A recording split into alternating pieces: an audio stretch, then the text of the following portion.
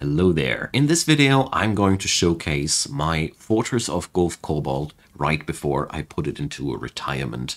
It is the centerpiece of my gameplay series called The Savage Lands. I put a playlist down there in the description box if you want to see the entire story of this place, why it's sitting here, what the matter is with its home civilization, all these things. In this video, I just want to introduce what I did here before I put it into retirement and go on to the next fortress on this continent.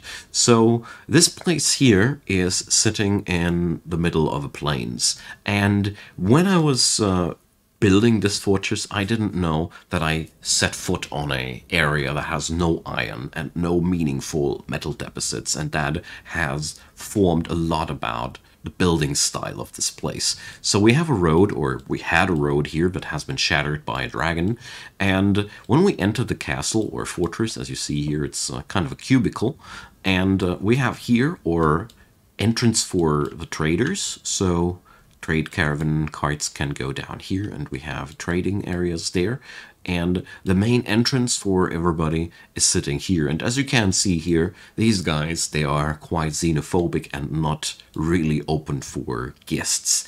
And with a flick of this lever, we can raise all the bridges that we can see on the screen, forcing the enemy to take this zigzag route where we have, when we look downstairs here, a really threatening assortment of stonefall traps.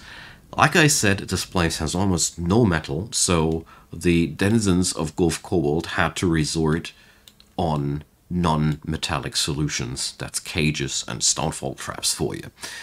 When there's no enemy in the vicinity, we're doing our business over this staircase, which leads here past the barracks. So if there's ever anybody sneaking here quickly in there, there's an armed force greeting them, clad in pilfered gear and over years painstakingly collected scraps of metal. And this ragtag bunch of armed soldiers is the best that GULFCOBALT can muster. So they might be armed with not much, but they are already really long in training, and they are, well, they've put up a fight or two, but all in all, this is the weakest point of defense of GULFCOBALT. If we go downstairs here, we have here still our farmers' workshops, because we have a underground pasture, a abandoned attempt of building an underground tree farm, and a couple of rockfall traps secure the perimeter here. This area here was once the staging point of the early farming. When we go deeper downstairs, we're breaching a light aquifer that's providing fresh water for the fortress. As we see here, we have a bit of a water system that's providing irrigation downstairs. That's where we enter the actual fortress, which is again secured by another perimeter of rockfall traps that will bring the enemy into trouble. If they have braved already the spiral, there's even more death there, and the people of GULFCOBALT plan to expand this. So here we enter the actual fortress and the actual bustling center of civilization. Here we have the kitchens and the distilleries. As you see, this place here is meant to work in high in high volumes. We have here irrigated farms that are not completely put up into business as of yet. We are running on a low stockpile of food and drink, but that's right now only a question of time until this production kicks into full motion. We have a bit of textile industry, only fledgling, but since this is running since the very beginning, we have all the clothing we require. And here it already begins to stand out.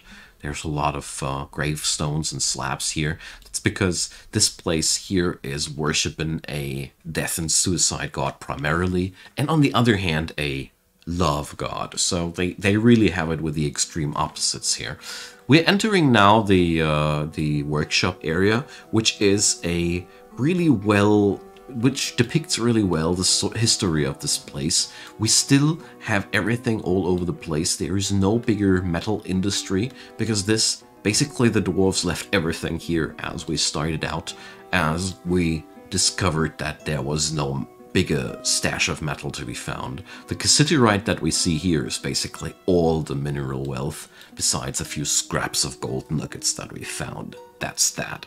There was no coal, there was no iron, there was no copper, there was no nothing. We are stuck here with a bit of tin and charcoal to melt that, and that's that. So this area here is kind of a bit of an abandoned place where everything is just like it was in the founding times. We have a small wood processing industry over here, but what we really have here is a heavy-duty stone processing industry, because rock was the most abundant resource. Bit of jewel engraving happens here, furniture industry, nothing too special. But here is the real bustling heart of the fortress. We have a city that has fine promenades with wonderful decorations everywhere. The floors are bauxite. The apartments, well, they aren't fully garnered out yet. We have a library here depicting the history of the adventures that have happened here so far. This place has been sieged by a dragon, so we have a statue of that dragon here as well. Right next to it, the statue of the killer of that dragon. We have several temples, dining halls, and even more temples. GULFCOBALT is a very, very religious place after all. We have very, very wonderful gods like deformation, love, and like I said, death and suicide. Wonderful people. But if you are interested in that, there's an entire playlist leading you to the rest of that. So this is really the most splendorful part. Down here we have the part that will be, in my imagination, completed over the course of the next years. Floors will be laid out. A new dining hall is being constructed. Guild halls are here with artifacts on display. New apartments. Altogether, this is where the city thrives. We see here the failed attempts of getting some metal out of the mountain. We have here the newly founded tombs, which is really pretty pragmatic, but you know, dwarves. And if we browse down here, check out the other side. There's the western and the eastern mines. And when we go downstairs, we see that there is a long history of failed mining here, which ultimately yielded the caverns, which was a brief shimmer of hope. We were here looking for different metals, but except for cassiterite and a few scraps of gold, nothing showed up. We dived deeper and deeper and deeper, and we went to see not the bottom of this cavern yet. We went deeper and ever deeper at minus 83 elevation. And if you go back on the surface with me, you see that's 80 height levels that we went downstairs. We finally hit rock bottom of the cavern, only to see that it's all flooded. It's an entire watery mess. So we went deeper ever again, and once we went deep enough, we breached the next layer of the caverns, and here, luckily, we finally discovered an area that was not flooded like crazy. And here we started to carve our way down into the deeper layers of the caverns, but GULFCOBALT was ever ridden by a never-ending swarm of forgotten beasts that were just roaming this segment here, and with no weapons at their disposal, there was no chance for the denizens of GULFCOBALT to brave this darkness. So they went again deeper and deeper, because, you know, dwarves are greedy, and ultimately we've hit a lava tube here and the third layer of the caverns, and you can already see here the messenger of the arrow is a divine being that we have accidentally freed while we were delving for adamantium. You know, after all, the brave souls of GULFCOBALT were like, we can, maybe we will find the metal we were searching if we were just digging deep enough. And they were digging deeper. And ultimately, I think if they would have been able to breach what was here, there was some magma in there, which evaporated ultimately, but it did cost the life of a miner. And then we've set free a divine being which slaughtered several of ours. And, well, down here was the adamantine that we were looking for. But, yeah.